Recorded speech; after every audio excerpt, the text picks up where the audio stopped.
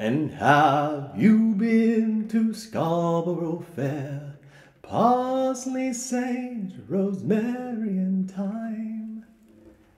I absolutely love this traditional English tune, and I hope you do too. Let's get into the technique. Each measure should be counted in a feeling of a 1. So I've marked 52 for the tempo, meaning put your metronome at 52 and you'll feel a pulse, and that pulse is actually only the first beat. 1. Your pulse, that was my stomach. Your pulse is actually the first beat.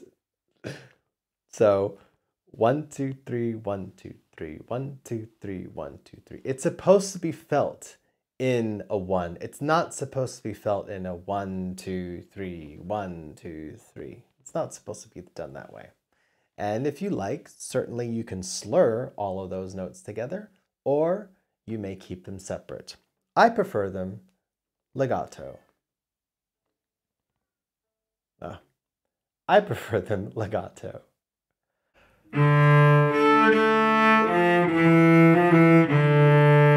As opposed to separate.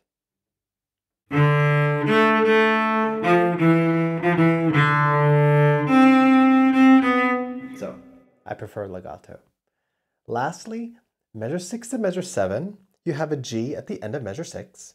Put your 4th finger down and remain on the D string.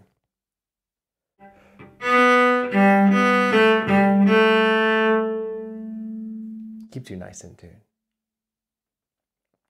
You do the same thing at the end of the piece and measure 14 and 15.